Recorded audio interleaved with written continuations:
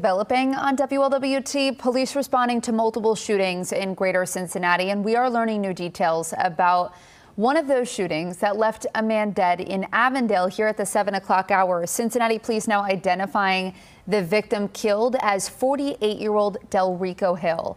This was the scene of the shooting along Hutchins Avenue and Reading Road. Police were called to a home just behind this area for what they tell us was a drive-by. Hill was found with multiple gunshot wounds and rushed to UC Medical Center where he was pronounced dead. Police have not released any suspect information.